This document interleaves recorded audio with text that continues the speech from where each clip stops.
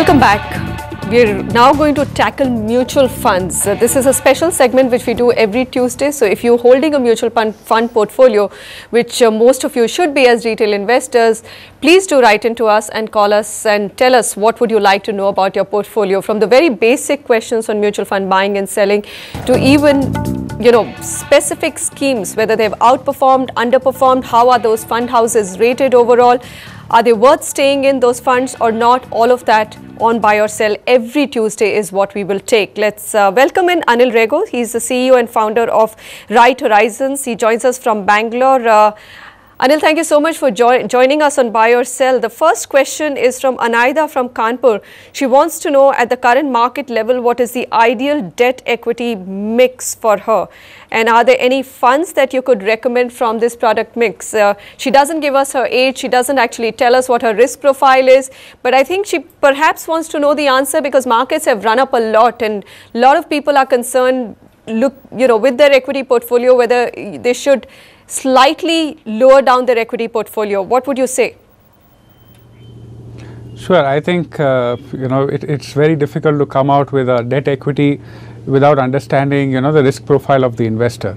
But, I would maybe assume somebody who's a middle-aged person, say about 35 or so, and considering where markets are today, maybe have a 60-40, 60 in favor of equity and 40 on the debt side. Right, market has actually gone up substantially there, so that is why it's important to have at least that 40% debt. In terms of fresh investing, I would think that one shouldn't be doing lump sum investing at a time like this, which is very volatile. I would suggest a systematic investment, and what are the funds that one could do? Maybe look at a combination of, let's say, large cap and mid cap funds. Large cap funds like, let's say, Templeton India Growth Fund, HDFC Equity Fund, mid cap funds like Sundaram Select Mid Cap, ICICI Discovery, and the debt you can also look at, the fixed maturity plans. One could have some bit of gold in the portfolio. So in times like these, it's good to have, maybe 5 or 10% allocation to gold as well, either through a gold ETF or maybe even a gold mining fund. All right. Another query we have is from Deepak. He's sending us the query from Kolkata. He wants to know from Anil, would you recommend technology funds from ICICI Prudential or DSP BlackRock or any other theme funds for moderately aggressive investor with a 1-year time horizon? Again, perhaps not the best time to look at a technology fund, but still Deepak wants to get into a theme-based fund.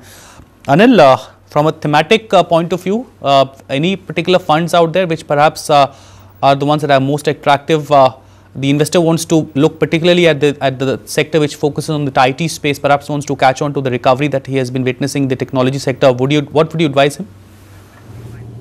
Sure. First of all, I am normally a little averse to sectoral funds. Sectoral funds should be used by investors who are able to track sectors, track stocks, and accordingly move between sectors. When one is bullish or bearish on the particular sector. Specifically coming to the technology sector, I think in a reasonably short term, if there's market volatility, it may be a good sector to hold because technology will be a bit of a defensive sector. When the market is volatile, the rupee depreciates, and that brings benefit to the technology stocks there. Among the funds that you suggested, I would prefer maybe a DSP, BlackRock, Technology.com fund. The fund has a very good track record and a longer term track record. It has, in the past moved between global IT services, India technology stocks, etc. So I think that's a good fund to use if one is looking at the technology space. In terms of other sectors, probably we are a little bullish on the pharma side. Again, being a little defensive there, pharma is probably just one sector that we may be wanting to look at. Anil, thank you very much for answering those questions. Fundamental question there, whether you should be looking at all at sectoral funds. They can only give you a return kicker, as Anil mentioned. But if you look at how sectoral funds have done over a longer period of time, which is about 4 to 5 years, they generally tend to underperform and are also much more volatile than a broader equity or a more diversified equity mutual fund.